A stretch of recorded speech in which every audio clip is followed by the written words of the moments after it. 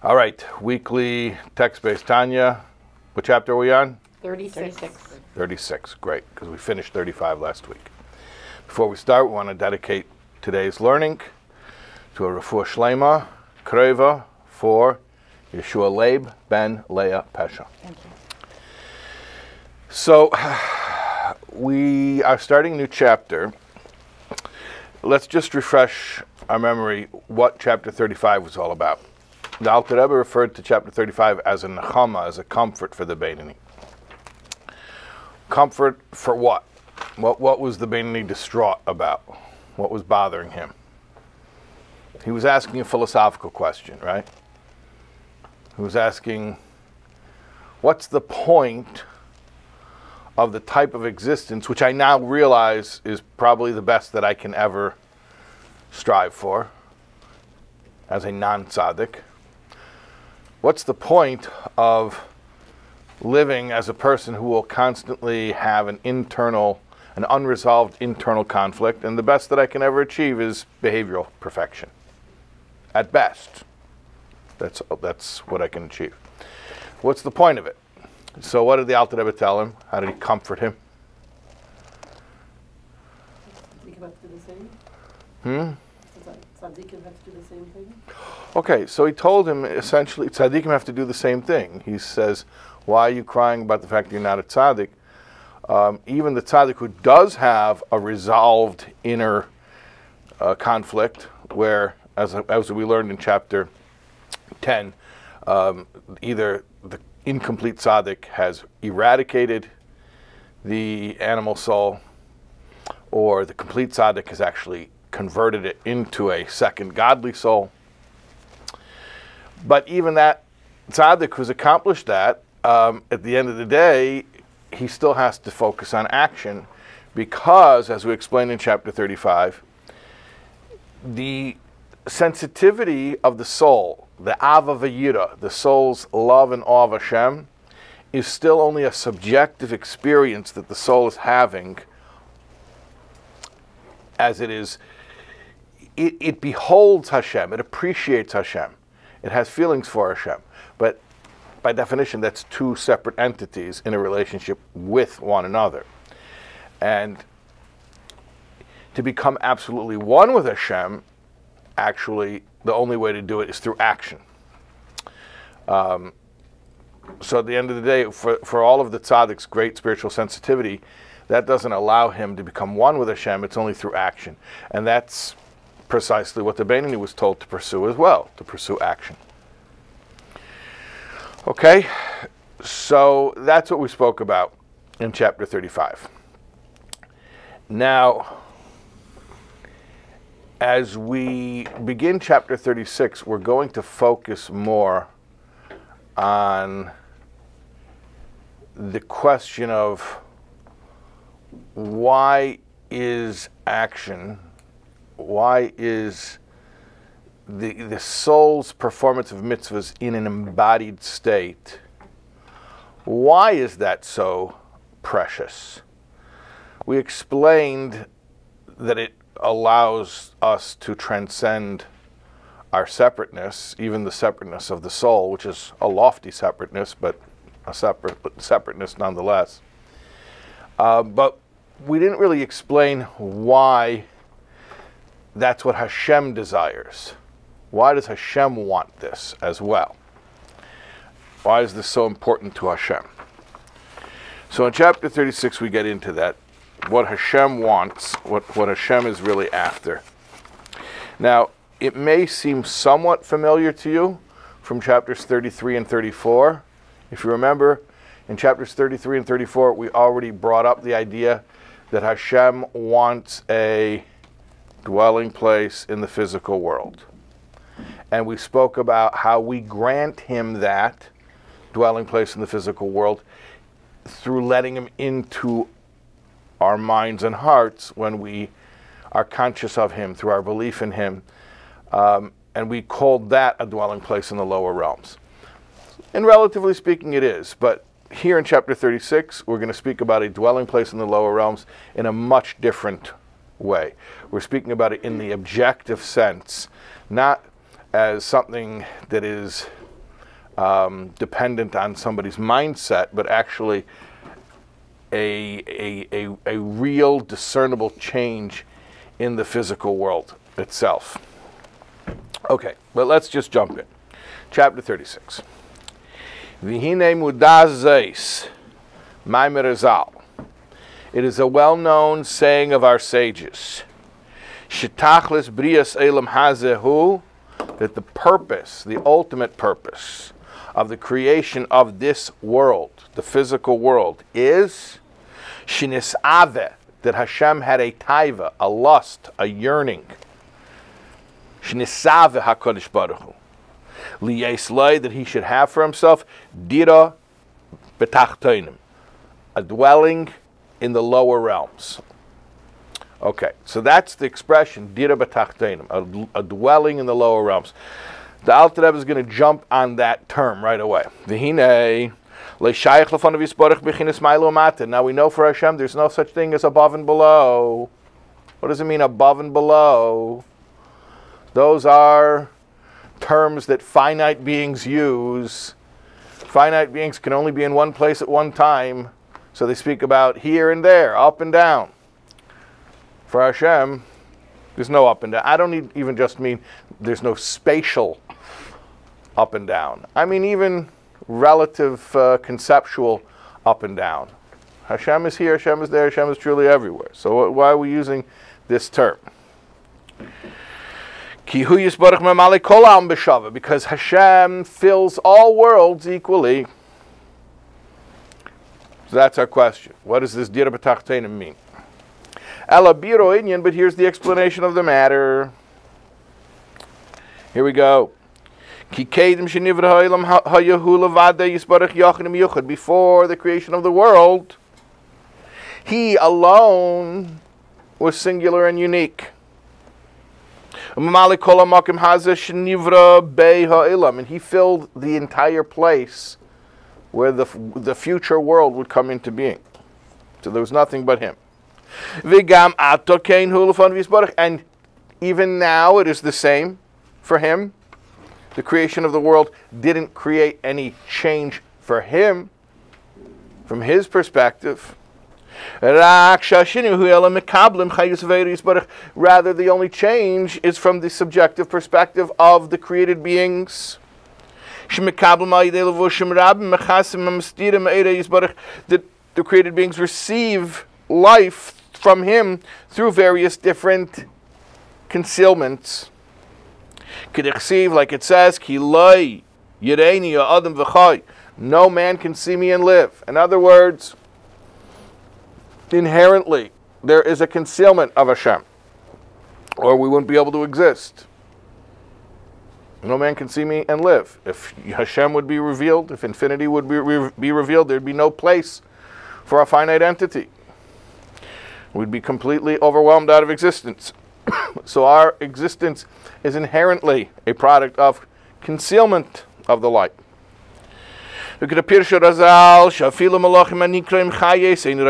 fact, our sages go further and say, when it says, no man can see me and live, and live hints to the chayos, the angels who are called chayos, which means even the angels can't see God and live. They see a glimmer. It's like looking at a crack of light under the door, and then you get a hint of what kind of light must be in the room, but you can't go in the room because it would be too bright. Now this is the concept of the hishtalshalis ha'elamais, the chain-like descent, devolvement of worlds, and their descent from level to level.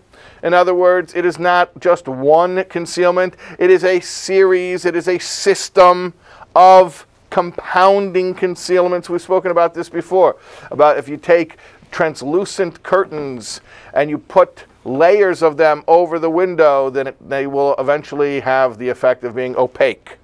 And an olam, the word for world in Hebrew is olam, is from the etymological root helim, which means concealment. A world is a concealment. It is a concealment of Creator, because by virtue of seeing creation, we by definition, per se, are masking creator. And these olamais, each one compounds the effect of the previous ones until creator is all but entirely concealed. All these different, he calls them garments, conceal the light of Hashem. Until the net result is the creation of this physical coarse world. This is the end of the line. It couldn't get more concealed than this. Concealment after concealment after concealment, and this is the net result. This physical world. Should we go back to the beginning? Hello, is this your class here? It seems familiar to you? We did this last time. This is chapter 36. 36, yeah. It seems familiar? Sorry, I was a few minutes late. I should have said it at the beginning. I'd like to hear it again. I said earlier, some of it might sound familiar because in chapters 33 and 34 we spoke about Dir B'Tachtenim a little bit also. But we're going to come at it from a new angle now. Okay, so he's continuing to describe this series of concealments. Ad shenivra elam hazish hagash mevchomi mamish. Right. Until the net result is the creation of this physical world. Vu atachten b'medrege shein tachtein lamata mimeno beinyan hester eris baruch v'cheshich kafel mechupel. And this world is the lowest level. There is no level lower than it as far as concealment of the light and the darkness that is doubled and redoubled. This is a famous expression in Chassidus Chabad. Chassidus Chabad is all based on Tanya, and there are certain phrases from Tanya which are worked and reworked over and over again. So this phrase, hatachtein, elam haza hatachtein, she'ein tachtein lamata mimeno.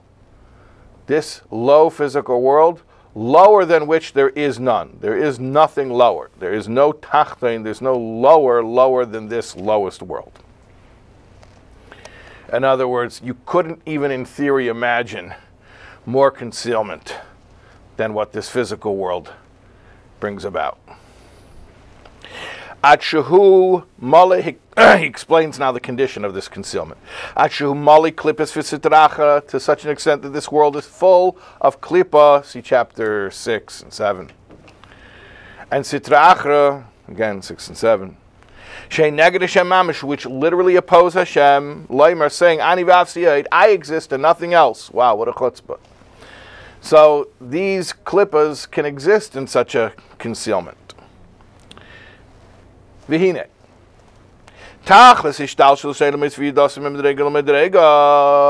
The ultimate purpose of the descent of the worlds, level after level, is not for the sake of the higher worlds. Important concept. Hashem made this system we call Seder Ishtalshlus, this chain-like descent of world after world after world, concealment after concealment after concealment.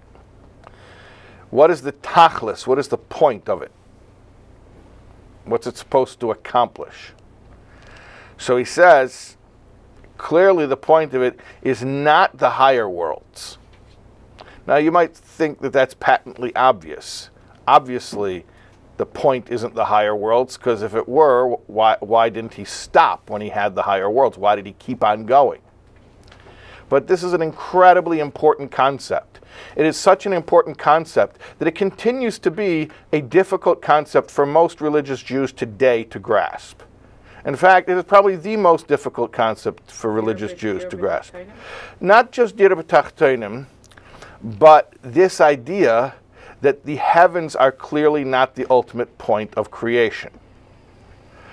In many systems of thought, which I'm not here to negate because Elu ve'elu divrei Elikim chayim, and they all have validity, I'm not here to negate them, but I'm here to contextualize them. In many systems of thought within Torah, I'm saying legitimate holy systems of thought within Torah, the ultimate goal and point of it all is always framed as Gan Eden, as the afterlife of the soul. Well, that has its place, and within a certain context it makes sense, but here we're discussing the point not just of reward and punishment, which is a concept unto itself, but we're talking more on an existential level. Look, Hashem is everything. He is complete. He's perfect. And then he decides to make a world. Okay. So then not only he makes a world, but he makes a world after a world after a world, and he keeps going. He doesn't stop. It's like, okay, enough already. Like, enough. Enough concealment. No, he keeps going. He keeps going. And he doesn't stop until he has this total concealment, this world where you can even have opposition to Hashem. You can have denial of Hashem. So I don't yet know why he wanted that. I know that he wanted it because nothing compels him. So he clearly wanted it. I don't know why he wanted it, but I know that he wanted it. And when I say I know that he wanted it, I can be even more specific than that. I can say I know that he wanted to go that far. And he wasn't satisfied, so to speak, until he got that far. And so therefore the point of it all isn't in heaven. The punchline to this whole thing isn't welcome to the pearly gates. It cannot be. It cannot be. It cannot be. It cannot be. It cannot be. It cannot be. It cannot be. And it's so frustrating because the average Orthodox Jew finds it so difficult to escape from this paradigm. And if I were to say something probably I shouldn't say, I would say it's, in my opinion, probably Christological influences. Because the Christians emphasize afterlife. That's their whole focus on that's the end-all and be-all. But from a purely Jewish perspective, does it even make sense to you that the ultimate point of it all would be heaven? Does it even make sense to you? And if so, I'll just ask you a simple question for discussion and for thought and for pondering. If the ultimate point of it all is the reward in the afterlife called Gan Eden or paradise, then how come when Mashiach comes and there's the resurrection of the dead, we're going to bother those poor, comfortable souls who are blissing out in the highest levels of Gan Eden, and we're going to pull them out of there, and we're going to make them come right back down to the physical world for embodiment all over again? Rabbi? Hold on. Why would we do that? Don't ask me a new question. I'm asking you a question. I'm not asking you a new question. Hold on a second. I want you to answer my question. Why would we do that to Moshe Rabbeinu's neshama? He just had a yahrzeit a couple days ago. He's 3,300 so many levels up in Gan Eden, and Mashiach's going to come any second now. We're going to pull him out of that. Why would we do it? It's a real question. So the reason is that the only place that we can accomplish what we need to accomplish for Hashem is here. Right. But it's already accomplished. But hold it, your answer is the only place where we're going to accomplish what Hashem wants us to accomplish is here. But that's what the people who are fixated on Gan Eden will also say. They'll say the only way to achieve it is down here. The only way we can accomplish is down here. I'm saying something more than that. So I'm saying something different. You saying that after the perfection of the world is already accomplished, there's nothing more to accomplish down here. Is saying that the ultimate purpose of creation is this world. Yes. Is that correct? Yes. Okay. So the ultimate purpose of creation is this physical world. 100%. But, yes. But there is a caveat that we can't believe that it's just for this world. It's a hard concept. Right. Yeah, that's why I'm harping on it, because it is difficult. Just be for this world. Well, it can't. You're saying it can't just be for this physical world. I'm saying the opposite. I'm saying the exact opposite. It can't just be for heaven. No, it can't just be for heaven, but it has to take place here in order to Right, and that's and ultimate destination. okay, so that's what they will argue. They, whoever they is, Okay. they will say, yeah, there needed to be a physical world, but really it's a stepping stone in order to be able to earn a higher level in Gan Eden, so the whole point was Gan Eden. But it's not a stepping stone. Did I ever tell you guys the story about my Buddhist friend, the Buddhist priest? I'm sure I did, because I tell that story all the time. My friend, the Buddhist priest, who is a good Jewish boy, who he, very quick, I'll try to tell it quickly. He had a PhD in philosophy from Princeton. And you know, like Yisroel, who he studied every Avodah Zarah in the world before he found Hashem. So this guy studied every Avodah Zarah in the world. He didn't. I've told this story many times, and I said it's not a Hollywood ending. He died and he was cremated, and his ashes were spread in Tibet. Okay, so don't. Yeah, that's right, because that's what happens. Because this is the lowest world. That there's no world lower than it. That's what happens in the lowest world. The Jews die in Gullus and are cremated. That's what happens. Okay. Sad. That's the reality. But that's my point. But hold on, let me tell you why I'm telling you this story. This good Jewish boy who was raised in Metairie, Louisiana, brilliant mind, probably the smartest person I ever met in my life. Anyways, he studied every religion, every philosophy, every ideology. He got a PhD in philosophy from Princeton, and he was a man of integrity. So at one point he said, I have to follow one of these. So he chose Buddhism. I'm telling you the story very, very quickly. Anyway, so he became a Buddhist priest, because when a Jew becomes a Buddhist, he can't just be a regular Buddhist, he has to be the Buddhist priest, because the Jews are like everybody else, only more so. Okay. So, I was learning Tanya with him one day. With the Buddhist priest. Yeah. We used to, well, we had a kvias. We used to learn Tanya together every week, and I would come over to his house, and I would put on tefillin with him, and he would always tell me, there's nothing in my religion that prevents me from putting on tefillin. And I would tell him, it's okay. I wasn't worried. I wasn't, like, he thought I was scared I was making him do an Aveda in his religion. Jewish and a Buddhist priest. That's what I'm saying. And he went to Hebrew school, and Hebrew school did a wonderful job of convincing him that when he started on his search in earnest for a religion to live by, the first one he crossed off his list was Judaism, because he knew from Hebrew school how superficial and shallow Judaism was, the version that he was given in Hebrew school. So chalk one up again for American Hebrew schools. At any rate, so I was learning with him, and he, in the middle of learning, all of a sudden he got all excited and he starts saying, that's radical, that's radical, that's radical. And he wouldn't calm down, just kept saying, that's radical, that's radical. And I'm waiting for him to calm down and tell me, what is radical? That's radical, that's radical. And I'm like, okay, already, well, what's radical? He says, nobody says this, only you guys say this. Now, remember, I told you his background. He studied every ideology, every religion, every philosophy in the entire world. I mean, every known one. I guess there's probably some obscure religions he didn't know about. But he was very, very aware of every belief system. And he starts saying, that's radical, nobody says this, nobody says this, nobody says this. So it occurs to me, I didn't even know what it was he was getting excited about, but that whatever he's about to tell me is really super important for me to listen to, because he's about to tell me something that is uniquely Jewish and perhaps uniquely Hasidic, and that I didn't even realize was so, because I just read it and I wasn't even sure what he was reacting to. So it's called the expert blind spot. Apparently there was something really big, a bombshell there, and I was totally oblivious.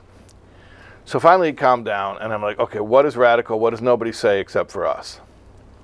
He says, there are people who will say that the phenomenological universe does not exist. Phenomenological universe means the world that engages our physical senses, the world where stuff happens. So there are those who will say that it doesn't exist, it's an illusion. There are others who say that it does exist, but it's only as a stepping stone to get to a spiritual world, which is the true existence. He says, of course, there are atheists who are materialists and they only believe in the physical world, but I'm not talking about them. I'm talking about spiritual belief systems that believe in spiritual worlds and believe in a creator. No one believes that there are spiritual worlds, and yet the entire purpose of all can only take place in the physical world. That is radical. Nobody else says that. So that really hit home for me. Nobody else says that. Of course, as Jews, we believe in Gan Eden. Of course, we believe in an afterlife for the souls. But that's not a uniquely Jewish concept. I'm not saying we got it from them. They got it from us. But I'm saying it's not uniquely Jewish. Plenty of religious people, in fact, I would argue, by definition, all religious people, it depends how you define a religion, but all religious people believe in some spiritual afterlife, some reward for the disembodied soul. But it is uniquely Jewish to make the claim that the ultimate purpose of all can only take place in the physical world. And what is that purpose, Rabbi? Well, I don't know yet. I didn't say yet. Oh, okay. Didn't say yet. Okay. Yeah. Is there, like, on a day-to-day basis, is there a difference really between, let's say, Mashiach and Olam Haba? A practical day-to-day difference? Yeah, meaning you're 100% practical day-to-day difference. In motivation. Right. When you have to make a decision between something that will give you a higher Gan Eden or something that will make the world a holier place, which one are you going to choose? If you have a choice to work on your own spiritual development for another minute or go out and refine the world, which one are you going to choose? I don't want to get into a whole side conversation, but there's a famous story of the Maharam Mirottenberg, who was held ransom. And again, I'll tell the story very quickly. He ordered his followers not to redeem him because he didn't want the local authorities to get into the business of ransoming rabbis. Anyways, he died in imprisonment. He was held in a tower. It's a whole story. And even after he passed away, they would not release his body for Jewish burial.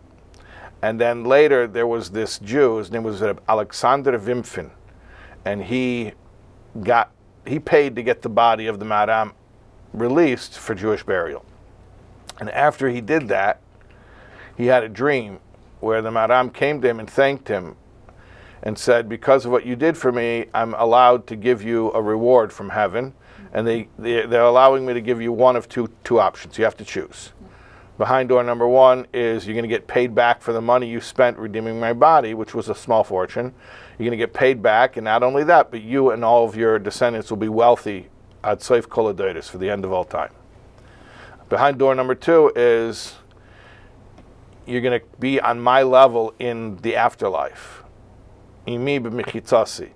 But the catch is you have to come with me tomorrow. So he woke up, and he spoke with his wife, and he said, listen, we can be rich or I can go to heaven. No door number 3? No, it's two options. It wasn't Monty Hall. So she's like, well, what do you want to do? And he's like, well, I want the heaven. And she's like, okay, go for it. So they called all the kids together, and he's like, okay, you know, Tati's going away, and he's going to a good place. And he died the next day. So you can tell by the way I'm telling it, by the way, I'm kind of like giving away the punchline. But the story is really a story within a story. Reb Hillel Paritcher, the Mashpia, used to tell this story at Fabrengens, and then he would ask everyone at the Fabrengens, so if you were Reb Alexander, which one would you choose? And typically, everyone would say, oh, I would be holy like Reb Alexander. I would take heaven. Of course, I don't need money. I want spirituality. And then he would rebuke them all. And he would say, you guys are so selfish. What does anybody benefit from your going to a higher level in heaven? Take the money. You know how much good you can do in this world? You know how many people you can help with the money? But let's get back on the topic. Do you remember what the main topic is? What were we even talking about? Tanya, 36. We're not talking about spiritual world. That's how we got off topic. Materiality, the physical world. So we're saying like this. It is logically impossible that the purpose of creation is the spiritual worlds. And the fact that Hashem continued creating world after world until he got to the physical world, that itself logically forces us to conclude that the purpose of creation is in that, what we call that end of the line, in the physical world. Now, we don't know why yet. You asked a good question. Why? I don't know. I didn't learn yet. Okay. I know logically that it must be. Okay. I don't know what it is yet. Okay. All right. Yeah, I'm backing up. The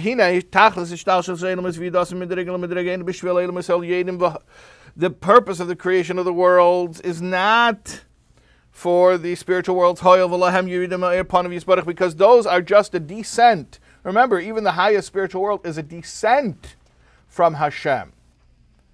But rather, the ultimate point is the physical world. Okay, now we're going to start to get into why. Well, why? Why should that be the tachlis? Okay. You know what the answer is? Because. It really is. I mean, we're going to elaborate. But the answer is because. Because that is what arose to his desire. That's what he had a craving for. He decided he wanted pickles and ice cream. It arose to his desire that he should have nachas, he should have fulfillment. When the darkness would be subjugated and even transformed into light.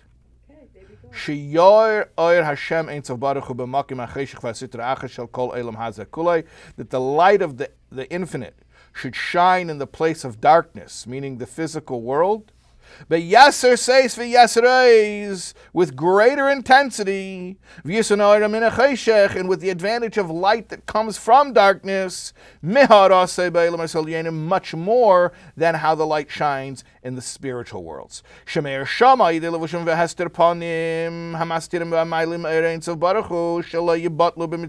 That there, in the spiritual worlds, the light is diminished so that the spiritual worlds are not nullified out of existence. And yet, we didn't explain yet the mechanics of how, ultimately, it is only in the physical world where we can have our cake and eat it too, where Hashem can have his cake and eat it too, where there can be the ultimate revelation. It's a total inversion of our previous way of thinking. We think of the spiritual worlds as revelation and the physical world as concealment. But he says to you, hold on a second. Revelation and concealment are relative terms. We think of the spiritual worlds as revelation because for us, it's so spiritually, everything there is spiritually revealed. But relative to Hashem himself, to the infinity itself, the spiritual worlds are concealment. And if they wouldn't be concealment of the infinite, then the spiritual beings wouldn't be able to exist. So the spiritual worlds are concealment. Now you can say the physical world's even more concealment, but here's the weird concept. It's so much concealment that it comes full circle and it becomes revelation. We didn't explain yet how that works, but that's basically the concept, okay? And that he says, the Alter Rebbe says that Hashem gets special nachas, he gets special joy from this, where the darkest world becomes the source of the greatest light. Okay.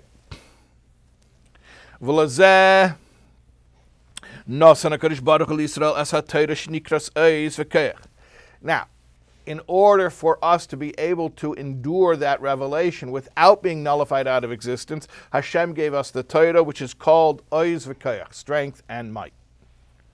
Hashem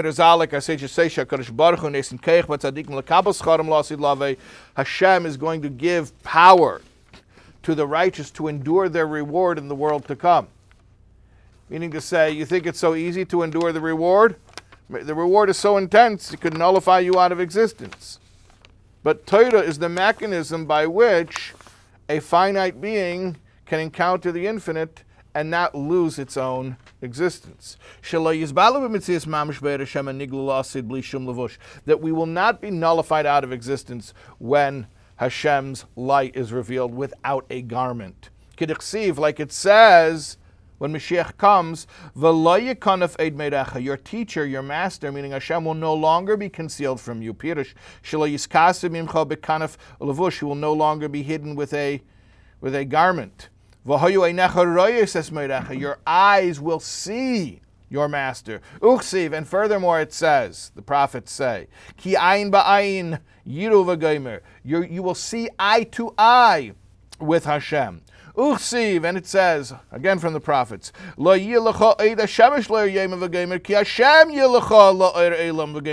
sun will no longer be your light. Hashem will be your light forever. So there will be this intense revelation in the physical world after Mashiach comes, and yet, paradoxically, we'll be able to endure that intense revelation. That is known that the era of Mashiach, the era which is the final culminating phase of history where there will be complete peace in the world, and especially the era of the resurrection of the dead, where the physical world will be so completely refined that souls from heaven will only be able to go up by coming down. That's a little paradox there. The only way for a soul in heaven to have another aliyah will not be to go to a higher level of Gan Eden like they've been doing for thousands of years, but actually to come back down to the physical world, because the physical world will be that refined. So it's known that those phases, Yemei Mashiach and Tchias HaMesim, those are the point, the purpose, the completion of the physical world, and the purpose for which the world was created in the very beginning. Then there's another era even after that called Elef Hashvi, which is even beyond the Tachlis. That's the reward. That's another state of being even further beyond. So basically what we're describing here is that the spiritual worlds are very nice, and there's a lot of spiritual revelation there. But relative to infinity itself, the spiritual worlds are concealment. So what's the point of them? Rather, the point is that there should be a physical world which is the ultimate concealment, and that in that ultimate concealment there should become the ultimate revelation, which will come about when Mashiach comes, and even beyond when Mashiach comes, when the dead will come back, the souls will come back into physical bodies, and that the ultimate godly place, holier than any heaven, will be the physical world. Now, in order to kind of try to wrap our minds around this, he says there's a precedent for this. He says, you're trying to envision what this looks like. We do have historical precedent. He says, V'gam kvar hoyelei me'ein zeh. We have a similar, me'ein means a similar situation, b'shas matan Torah, at the time when the Torah was given. Like it says there, you were shown to know that Hashem is God, there is none else. Not just that you believe. I want to make them be quiet. How do we make them be quiet? I'll tell them. Can you do it nicely? Yeah, in the back? No, whoever's talking. But can you do it nicely? Who it is. Oh, don't even tell me who it is, and do it super, super nicely, because I don't want to be mean to anyone. Okay. If I go over there, I'm going to come off all brash, and I don't want to do that. And then be the opposite of what we're trying to accomplish. Trying to make the world a better place. Okay, just 5 more minutes here. Okay. All right. So we said when Matan Torah occurred, when the revelation at Sinai occurred, it says you were shown to know that Hashem is all there is. Not just you believe it conceptually as an article of faith, dogmatically, but you were shown, literally they saw it. In fact, they saw it with their physical senses. So that's a sort of sneak preview to what it's going to be like when Mashiach comes. With our physical senses, it will become empirically evident that there's nothing but God. How do you like that? And by the way, as Mashiach is getting closer, That's what science is actually finding. Empirically, they're searching and finding that it's all one, the unity of matter and energy, and ultimately they'll find the unifying theory of everything, which all the great minds are in search of. And they will find empirical evidence that it's all one. But at the time of Matan Torah, that's what happened. We physically experienced the oneness. Haresa mamish b'riyah chushis. You were shown with literally, he calls it riyah chushis, with your physical sense of sight. Not just a knowing or an awareness, but physical sense of sight. Okay. Like it says, it says that all the nations saw the sounds. They saw what is heard. They had synesthesia. In other words, that which is normally heard, meaning that which is only hearsay, meaning spiritual phenomena, became physically visible to the naked eye, to the human being's eye. So that was a sort of a sneak preview of what it's going to be like when Mashiach comes. We're going to walk outside, we're going to look around, we're going to see godliness. Not from a perspective of, oh, we're going to be so enlightened that we're going to know that it's there, we're going to appreciate it. You're going to see it empirically with your physical senses. Like it says, or we said that. And the sages say, they looked into the east and they heard the voice of God saying, I am the Lord your God. And also in all four directions, and above and below. And like the Tikkun Isaiah says, there was no direction which the voice of God did not emanate. And again, this is not talking about a subjective enlightenment. We're talking about an objective experience that you'd be able to record it with a tape recorder. It was not somebody's subjective imagination, or even, don't call it imagination because it makes it sound like it's false, but it wasn't just because they were super sensitive. No, it was objectively occurring in the physical world. And why was that revelation? Because Hashem's ratzon, Hashem's desire, as embodied in the Ten Commandments, was being revealed at that moment. And when that was happening, so God became revealed in the physical world. I think we're going to try to finish this chapter if we keep moving. Okay. Shehein klalas HaTorah. And the Ten Commandments are the aggregate of the entire Torah. And the Torah is Hashem's deepest desire. And there's no concealment. We were talking about worlds. Worlds are concealment. And world after world is